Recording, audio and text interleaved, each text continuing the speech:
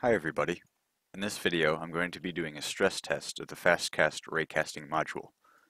If you don't know what this is a module designed to replace traditional bullet physics.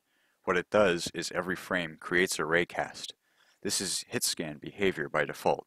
What hit scan is very simple. It's used for most sniper rifles and games and all that. It's where when you click on something it instantly detects what you click on and does whatever it should do. This is not good, however, for things like rockets or other slower projectiles. And by using traditional physics in Roblox, you can experience some collision issues as well as some performance issues like bullet jittering. This module resolves those issues by simulating bullet physics with hitscan. In this stress test, I have a gun that fires 100 bullets, one bullet every 1/60th of a second, or every frame. This wall over here is 0.05 studs thick. The bullets travel at 5,000 studs per second. As you can see, I visualized the casts by a neon line.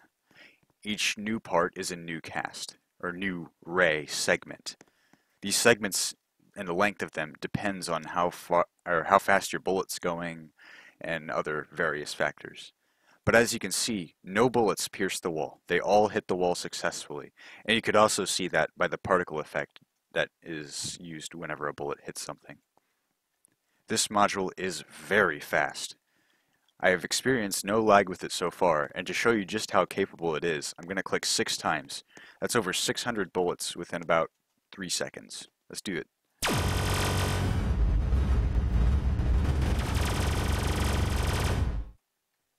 And as you can see, a lot of bullets and no escape. Now the reason I zoom in when I do this is because there's a little engine lag if I zoom out and do this, because Roblox has to add these parts to the render queue, and that can cause a lot of lag because it actually has to process the rendering data every time I create one of those parts. So by zooming in with these parts parented to my character, they don't render, and thus it speeds things up quite a bit. Let me just show you what I mean. See, it's a little bit more laggy there compared to... Well, there you go. Hopefully you enjoyed this demo, and thanks for watching.